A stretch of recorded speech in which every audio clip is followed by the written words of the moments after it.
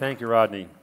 I'm pleased today that Lucas Meers, our program officer, will be joining me for part of this presentation, but I do want to let you know that we have a great, phenomenal Congolese staff in the Congo, and every year I try to get them a visa to the United States, and it's not possible. I was in Kinshasa, the capital, in August, went to the U.S. Embassy, and trying to find a way for us to get some of our people to be able to come to WCN, but it's just the number of Congolese people that do not return after getting a visa in the United States is one of the highest, and the U.S. Embassy is really resistant and reluctant to issue. Even they've told me stories about somebody vouched for this person. He's a doctor, he's a lawyer, he's the most fantastic person in the world.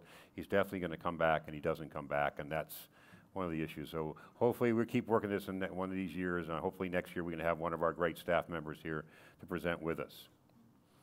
The title of my talk is about in a crisis zone, and and people say, is this a war zone? No, a war zone has armies and defined enemies, and this is a place where there's lots of different groups that have no reason to exist but to create chaos for their own personal gain. So it's not a war zone, it's a crisis zone.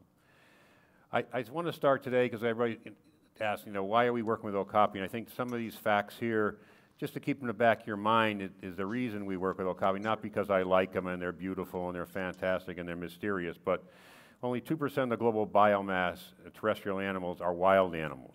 98% of the global biomass are humans and are domestic animals. That's huge. You see on here, rainforests make up 6% of the Earth's surface, over 50% of the species are found there. And rainforests are the most competitive places on Earth. The competition has created numerous numbers of different remarkable life forms, plants and animals. And to save biodiversity, you have to save forests. It's just remarkable that the amount of life is there, and we're fortunate the Okapi is the symbol of the rainforest of DR Congo. The range of the Okapi is limited to northeastern Zaire. There's a small population on this, the Congo River goes through here. There's a small population south of the Congo River. There are evidence that they did once occur into Uganda in the Semliki Valley, in this area around the Virunga Mountains. There you did, but they are no longer found there. So it's a unique endemic species to the Democratic Republic of the Congo. This country is one of the mega diversity countries by CR. It's got tremendous life. It's the most biodiverse country in Africa. It leads the African countries in number of species of mammals, birds, reptiles, plants, far exceeds them. And Henry Morton Stanley was crossing through here in 1888. He surmised before he was crossing to the Ituri Forest, this place must hold the marvels of Africa. That was before mountain gorillas were found, and Okapi were found, and Congo peafowl, a number of different species in this place that nobody had ever seen before. This is a rainforest. It's huge. This is 68% of the tropical forests in Africa are found in DRC, 13% of the global biome. 125 billion tons of carbon are stored in its forests. This is a closed canopy forest in that you really can't see the sky. This is where Okapi live. They're the only ungulate that depend entirely on understory foliage for their existence. So Okapi are kind of unusual in that they're big animals, and they have great sense of hearing. You see those ears, great sense of smell, so getting close to them. But I always wonder why they were so big. They're 600-800 pounds. A lot of forest animals are small. But they have to walk through this forest every day for kilometers and kilometers getting leaves. And I try to walk through this forest without a pygmy with a machete. I'm not getting very far. And they just take their big, strong chest and they just push their ways through the forest, eating leaves as they go. So their size is important for collecting foliage. So we put camera traps out in 2016, and this was the first video of an Okapi eating in the wild. They eat over 100 species of leaves, and they just walk and eat leaves. A lot of these leaves have toxins, so if they have 3 or 4 leaves from one plant, they have to stop and go to another one because the toxins from that leaves, if they eat too many, will make them sick. So they're constantly buffering their diets from one to the other. The other unusual thing about Okapi, they live in an area of forest where there's a high population of leopards, and for millions of years they've co-evolved, so their biology is to avoid leopard predation. The Okapi communicates with infrasound. We listen. So this is an infrasound recording boosted to our hearing range, so we can hear it. And this travels below our hearing range and that of leopards. So it's how Okapi communicate in the forest, the young, and to each other through this dense. Forest elephants do this, also black rhinos and several other forest species that have to communicate.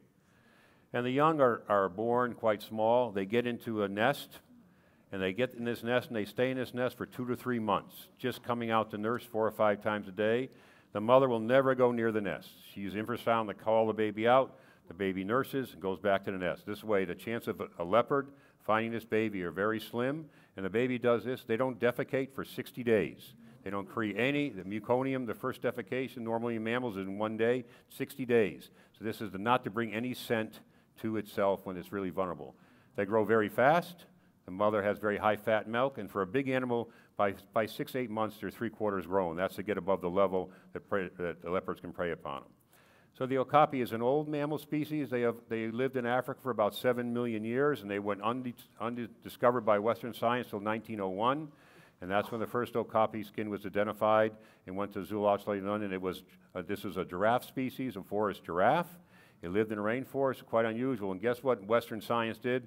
The first thing we do, we have to collect for all our museums. So this is a museum in Paris. Every museum had to have this animal. And what I think, this is an animal nobody imagined existed. So you can imagine the excitement about this animal when it was first discovered. How can an animal like this live in the middle of the rainforest looking like this? And so people had to have it. Because of the demand for zoos, the first animal went to Antwerp Zoo in Belgium in 1919. The first captive birth was 1957. So it took a long time to figure out their biology in the zoo setting. The Belgians, monopolizing the country of Belgian Congo, set up this Pulu station in the middle of Turi Forest. And this was a place where they had okapi that they distributed to, mainly to Antwerp in Belgium, their own zoo. And then this was, from there they went to the zoos of the United States and rest of Europe. In 1961, at an independence, this station was destroyed during the Congolese independence from Belgium, and it left abandoned. And so in 1987, we had a contract with the country of Zaire at the time to rehabilitate this station and to bring awareness of the okapi to the Congolese people and to the world. This station was really meant to set up to showcase the okapi to the people and to the world, and also to encourage tourism and to create this center, which was known for a long time in Congo. I went to the Congo because of the okapi, but I fell in love with the people and the place. The Mbuti Pygmies are phenomenal culture, caring, loving, friendly, and just amazing people. And working with the okapi is really important because in Congo it's very important. It's been protected since 1933. It's a symbol of their national parks and their protected areas on the patch from one of the rangers in the Institute in Congo for the Conservation of Nature. So this is very important that, you know, we want to conserve this animal in the West, but we don't know much about it. And people come to our table and never heard of an okapi. That's one of the most comments we ever heard. You can go to any 2 or 3-year-old kid and above in Congo, and they'll tell you what an okapi is. They can show you an okapi. And the reason is because okapi are everywhere. You know, okapi waters, okapi construction, okapi cigarettes, okapi logistics. Radio okapi is the #1 news source in DRC, print, media, and radio, and in internet. So it's really well known.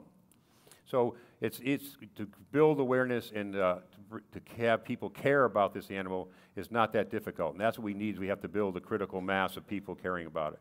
We started this project. No area was set aside to protect okapi. So in 1992, the Okapi Wildlife Reserve was created with the help of partners, and at that time, the government of Zaire. It's 14,000 square kilometers, about 1.5 times the size of Yellowstone National Park, and it's a tremendous forest system, 1/5 the Ituri forest in Africa. It not only protects the okapi, it protects the Mbuti Pygmies' way of life. They live and need the same as the okapi. Another remarkable thing about this area has the highest population of chimpanzees, forest elephants, buffalo, and okapi in the whole country of DRC. It's actually the largest density of primate species. 17 primate species occur in this forest. When I was there in May and June, I looked up one day and there were 6 different species of monkeys in the trees above me. And not just one, there was large groups of 6 different species, which is really unheard of when you see that kind of diversity in the forest at different trophic levels, some in the lower in the tree, middle of the tree, high in the tree, some on the ground, just amazing. So the Mbuti Pygmies share the forest with the okapi. They've been in this forest about 40,000 years. These are the smallest people on Earth. The men are about 4 feet 8 inches tall, the women about 4 feet 3 inches, and these are net hunters. They hunt their game by stringing nets between trees and have their dogs and women and children drive the game into the nets. You can see the man here with a spear. The animal hits the net, they spear it. It's usually small dikers, small antelope. Okapi are too big, they go right to the nets. The buffalo go right to the nets. So it's usually the small game that they're after. And I've been on hunts with them, and they kill one animal, done. Roll up the nets, go back and throw the animal. Just take the whole animal and throw it on the fire. And that's what they do. That's how they're subsistence hunting. They only hunt what they need. They have no refrigeration. They have no way of keeping anything fresh. So when you have enough to feed the village, you stop. There's nothing else you can do with the food. These are nomadic, moving through the forest as nomadic hunter-gatherers. They set up a camp like this. And this is important for Okapi because they're at this camp for a couple months. When they leave this camp, all the tree shoots come up from the ground. And this is forage for Okapi and Bongo and other forest dwellers because this is a clearing in the forest they made, but they're only there for a short time and then it recovers. So this is a natural mosaic. The trees are too tall for Okapi to feed in most of the forest. You need tree falls, you need clearings, you need openings to create the food for the Okapi they can reach. So we have two pillars to our program. One is protection of the land, the other is working with the communities to create a sensibility about protecting the forest for the Okapi. The ICCN is the government agency responsible for protecting the forest of this reserve. The government does not have enough money to pay them, so we pay them. Getting around is very difficult. The rainforest, it rains a lot, and then roads get muddy, they get impassable.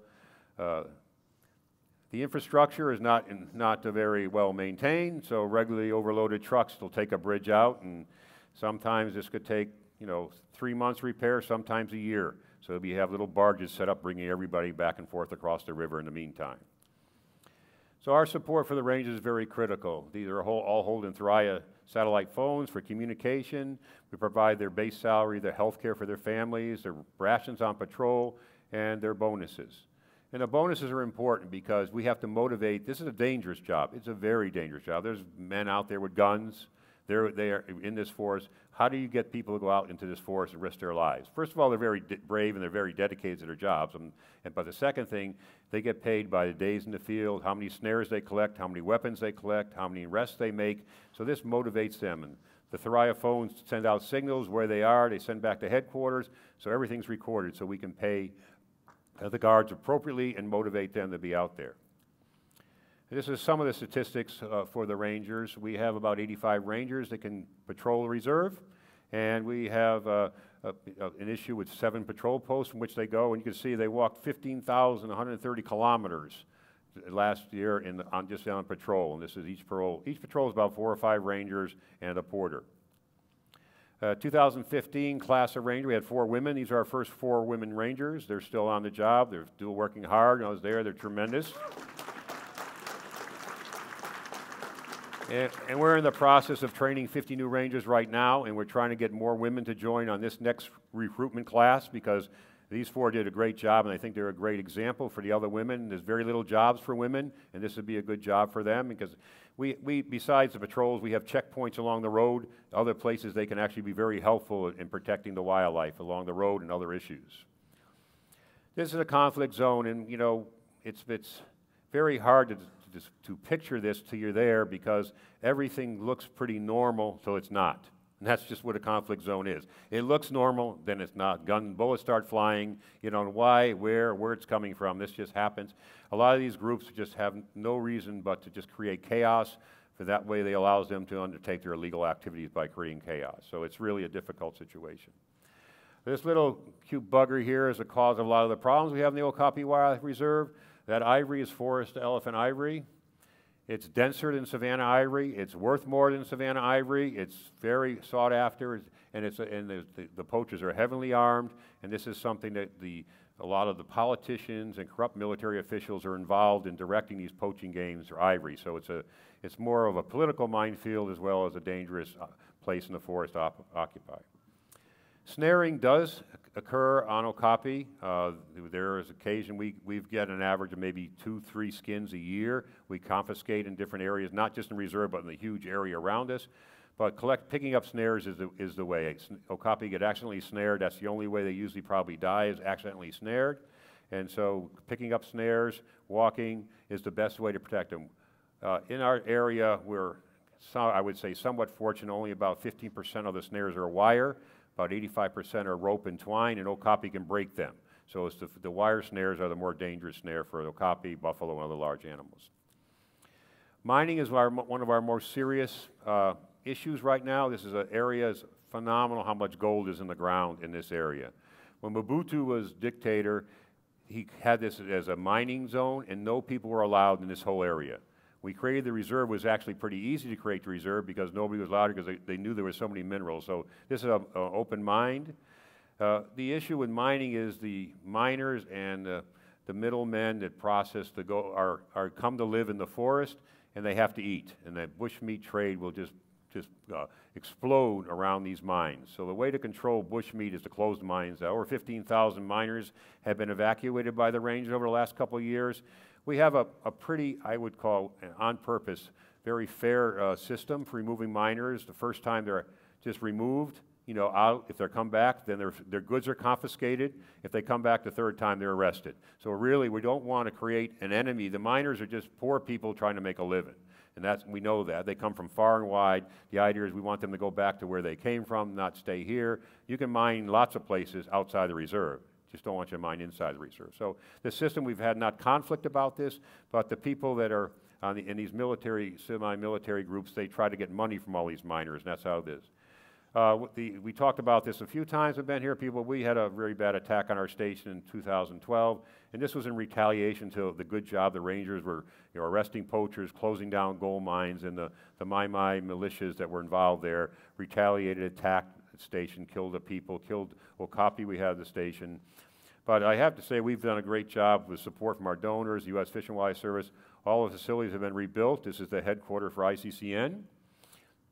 And then all tourist facilities, everybody says, well, how can you have tourism? Well, we can't have tourism, but it's important to have the potential because the communities get 25% of the revenue from tourism. We have to show them that this is a serious occurrence that could happen in the future, and we want to make sure of the facility. We do have some tourists that come through, very brave ones now and then, but we have the facilities. We have guard posts around the reserve. Zungaluka Post is on the eastern part. It's the eastern entrance to the reserve. It's one of the most important ones. This was attacked in January 2015 and destroyed. We rebuilt all the guard housing. We built just finished a new guard office, and this is an immigration checkpoint. This gate is very professional. The rangers are very professional. We want to give this when people come to this river, we've got to realize it's well managed, it's well operated. So having really nice facilities is important to send the message. There's people here to know what they're doing. Since the last issue we had in the reserve, we've had great securities improvement. I was there in May and June, just recently after the British tourists were kidnapped in Virungas, and they were ransomed and released. And the government was really worried about me being there. So I had an armed vehicle in front of me. You can see this vehicle here. These are Congolese soldiers, heavily armed. And this is these Indoro cattle coming down from CR, which is another problem. But you can see these are two rangers, how heavily armed they are. So we got heavily armed rangers. We have Army, and the issues in reserve have been really brought under control. The Army's really made an effort to arrest poacher. They kind of say that closing mines is not their responsibility. That's not their responsibility. That's the rangers' responsibility. But poaching, people that are killing animals, that's their responsibility. So they've been going, and I talked to a few of the colonels there, and they've been getting people, they've been arresting people, they've been doing a good job. The other pillar of our program is community. We have 50,000 people living around this reserve that have to eat, have to take care of their children, have to educate them, and we have to listen to them. And the reason we provide this we work with the communities because we have to have dialogue with them. If we don't have dialogue, we cannot teach them anything. We don't have dialogue, we can't change anything. So working with them and listening to them and addressing some of their needs. We have 4 education offices around the reserve because the road getting around is so difficult. If you just look at this road, the guys spend days and days on motorcycles going to 37,000 school children we reach 2 to 3 times a year, bringing the message of hope and sustainability to them. We have a protected animal poster program. The Mbuti pygmies can hunt sustainably, but they can't hunt protected species. But they don't know what's protected. They've been hunting in this forest for 4,000 years. How do they know what's protected and not protected? To them, they're all the same. But if they can see this, you educate and talk to them, they actually do listen, and they actually do cooperate because they just want paying attention to their needs and also paying attention to what they do for a living is really important to them. So in recognizing their rights. Our educators, talk to the children and meet the children. We talk about sustainability, forest biodiversity, all kinds of issues with wildlife conservation, and it's a really important program. And the kids, you know, exciting the kids, helping the schools, and our educators work under a principle called children are message multipliers. There's no TV here, there's nothing. The kids come home from school and they just talk about what they learned at school today, and the parents are sitting around, everybody's cooking the meal and sitting around outside playing. So the kids talk about everything all the time that they're learning in school. So this is how we get to the parents, is through the kids. It's hard to get the parents to come around and listen, but the kids, and they go home and they talk, so it's great for that. So kids are encouraged to interact with the adults, and that kind of is really in this culture. It's really great. The kids can interact and say whatever they want to say. It's really nice. So the reserve is a reserve. It's not a national park. No people were moved out to create this, so we have zones for certain activities. The light color are agricultural zones, the tan color are Mbuti sustainable hunting zones, and this is a central zone which no human activities are allowed, and all wildlife is protected. That's recent. Over the last 4 years, we created a central zone with support from the communities. Agriculture, slash and burn agriculture overall is the most threatening thing to all wildlife in the forest, and especially to okapi. No trees, no okapi. No trees, no elephants, no chimpanzees. So the communities develop these agricultural zones. We work with them, they design them, they lay them out, we protect them. There's blue markers going through the forest, setting off forest zone on one side, agricultural zone on the other. And these are very effective because the community is involved in doing that. And this is agroforestry is how we help them. This is a way we give them ways of crop rotation, new crops, and these are lucerne trees between the rows right here. They're nitrogen fixing. So the problem with rainforest soils, they're very impoverished. 1 year, you got to move on. 2 years at the maximum you get. Now you can get doing this 5 to 7, 8 years in the same plot of land, and you can come back to it in 1 or 2 years instead of 15 years. So this really reduces the need to cut forests to grow food. They can grow more food on less land and do it for a longer period of time. We have tree nurseries. We have 5 of them. 2 of them were supported by WCN donors the last couple of years, and these are native trees we grow and give to farmers. Last year, 50. Our goal this year is 60,000 trees delivered to farmers to be planted for fruit, nuts, and fruit trees, also rainforest trees around the schools. And women are important. They're our biggest stakeholder. Women are responsible for getting the resources, the firewood, the water, the food, maintaining the household. You have to reach the women in power. This woman has 10 children. And she doesn't want to have 10 children, but she has to have 10 children. Somebody has to get the firewood, has to get the water, somebody has to clean the house, somebody has to watch the other kids, someone's got to help cook the food. That's why they have a lot of kids. They need the help to survive in this environment. So we have women's groups that try to empower women to have sustainable income. These women's groups have, we provide them with sewing machines for cloth, and they sell these in the market. They do, a number of our women's group have the contracts to make school uniforms, 2 sets of uniform for each kid in the school, 37,000 kids. That's a lot of uniforms. So this is a really good source of income. Right now, we're just finishing this new building. This is for the women's group to meet in because they usually meet outdoors, and if it's raining, they can't meet. This way they can meet, do their sewing, do everything like that. They also they do cooperative farming, which is also very important because they can produce surplus crops to pay for school fees and healthcare needs. Every time we ask community, what's your greatest needs, they always say healthcare. Healthcare is their #1 concern is healthcare because the diseases and the deaths and the suffering is really bothers people. So we support 20 rural health clinics plus a major clinic in Apulu. And clean water is another thing that's very important. About 90% of human diseases can be alleviated with clean water. So we have built these water sources, again, with help from WCN donors around the reserve. So I'm going to turn it over now to Lucas, who's going to talk about some of the exciting things we do with our camera trap program. And Lucas went over there with me and helped set these up a few years ago, and so he's going to do that right now. So I introduce Lukas Meers, Program Officer. Thank you, John. Thank you, John. Can you hear me? So John took up a lot of the time. I will try and make this pretty expedited. But like John said, I went over there with him about a few years ago to go set up our camera trapping program, and it was a major culture shock. I do travel a lot. I am fortunate enough to be able to go around the world to various places, but this was the biggest culture shock that I've ever experienced in my life. We arrived, went through immigration. That was intense and scary. But then everywhere we went, we always had armed guards following us. Every time I went to the bathroom, when we went to bed, there was always an armed guard there just as added security. So this is the habitat that okapi live in.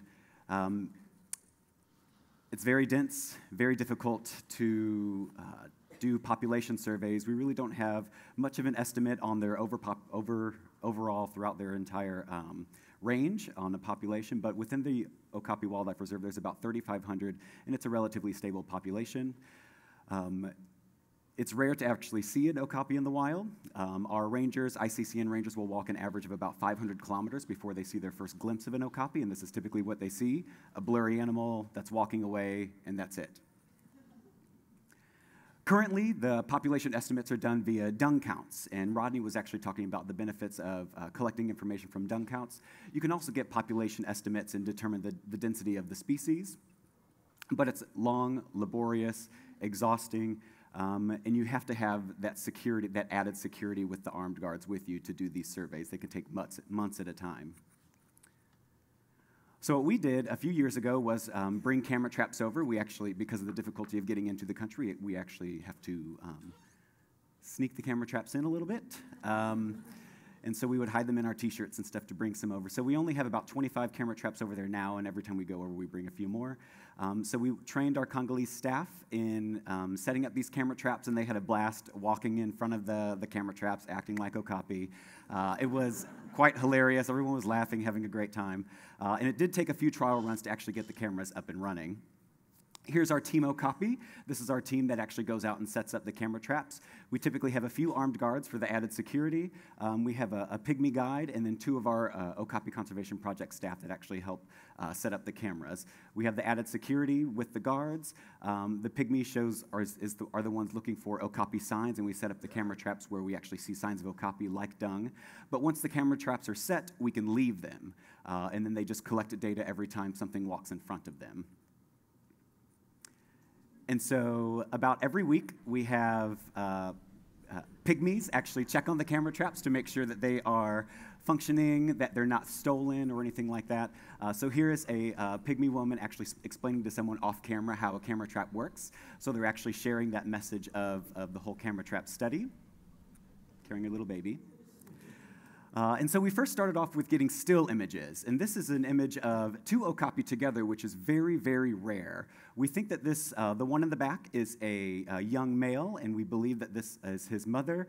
He has not been weaned fully off of her yet, but it's very rare to see 2 okapi together unless it's a mother-calf pair or if they are mating, if it's a male-female. We'll also get unique identifying marks. Each okapi has stripes that are identified by, or their individual unique patterns, just like our fingertips. But this one here has a leopard scar, you can see that. Adults can typically escape leopard attacks because they'll just charge through the forest and the leopard falls off, whereas calves will actually succumb to them and actually be killed. And then we recently went into collecting video footage. So I have a series of 10 to 20-second clips. And this is typically what we get. An okapi standing, chewing, and that's pretty much it. But then here you'll see a unique, they're very sensitive to sound. And so she heard something and then darted off. And here's something very, very special. This has never been documented before. Here we have a female okapi walking in front of the camera trap.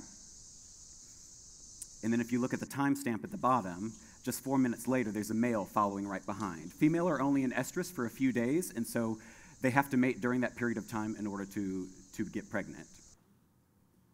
And then you can see her distended abdomen. Here's a pregnant okapi, just chewing and eating, as they always do. There was at one point where I was analyzing our camera trap footage, and I think I had 3 hours of a single okapi standing in front, and it was just like twitching, and that just kept setting off the camera trap. And so I had 3 hours to analyze. But yes, but I did get some unique behaviors. So what do you hope for after you see a pregnant okapi? Yes. So in early February this year, we captured the first ever video of an okapi calf in the wild. they're miniature versions of the adults, and they're the most adorable things in the world. They are born with a little mane down their neck, and they lose that as they get older. They are the fastest growing ungulates in the animal kingdom, and the female will increase her feeding by 50%. She'll eat 50% more leaves because she's actually giving the nutrition, the nutrients, and the fat to the baby to help them grow much faster. We were also able to collect a lot of symbiotic behaviors. And if you see, here's the okapi. You'll see little birds down here once the okapi starts moving. This is a symbiotic behavior that's never been documented with okapi before, similar how cows or cattle will walk through the plains or any other hoofstock. There's the bird. Will stir up insects, and so the birds start feeding on the insects. But then we also get a lot of information of other animals that share the same habitat. Okapi Wildlife Reserve is home to about 4,500 individual chimpanzees. It's the largest population of chimpanzees in the Democratic Republic of Congo.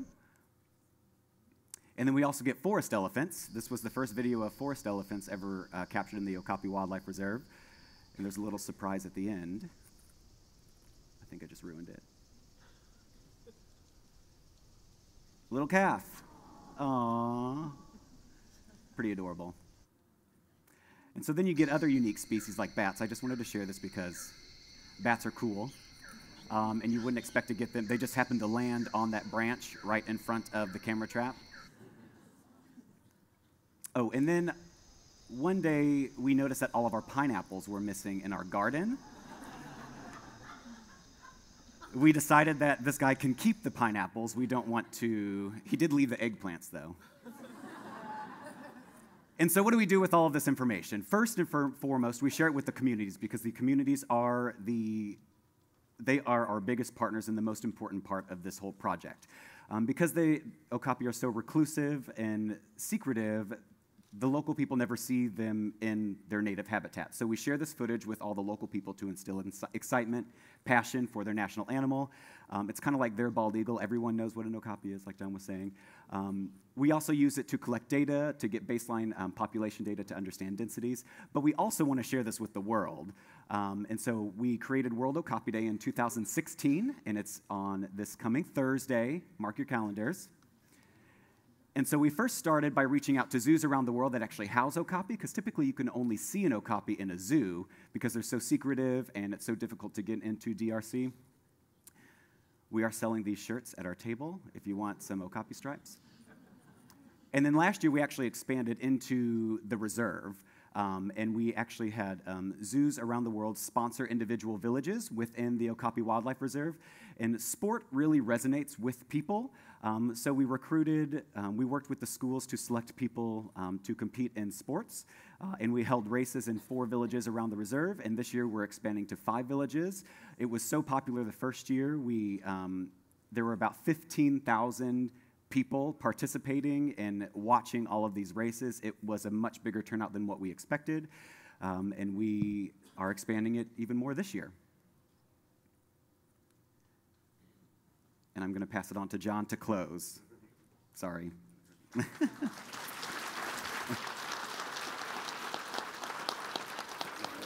So that's, working there is difficult, but the okapi has been classified as endangered, and its decline, it just parallels the civil disorder in the Congo. In 1997, we probably had 50,000 okapi. Today, maybe 10 to 15,000. The decline just parallels the lack of civil order and the lack of ability to protect okapi across this range. So this has helped us get the word out, and we've actually been able to use the endangered status to help increase our number of grants we can apply for. But the working with the okapi has allowed us to, it's a flagship for the area, but also it allows for a unique human culture to thrive, and also for unique species like pangolins and other animals that are protected under the umbrella of this Okapi Wildlife Reserve. Just in closing, and say, not all doom and gloom. This is President Kabila burning ivory. And just a quick story, I know we're running out of time, but I was, cut it off, but I'll just saying, I saw all the ivory in the head of ICCN's office, and he was showing me all this ivory he had confiscated. I said, why don't you burn it? He says, I'll mention it to the president. He mentioned it to the president, and 2 weeks later, it's President Kabila burning ivory for the world to see. And it's a good statement for the country to start like that. So.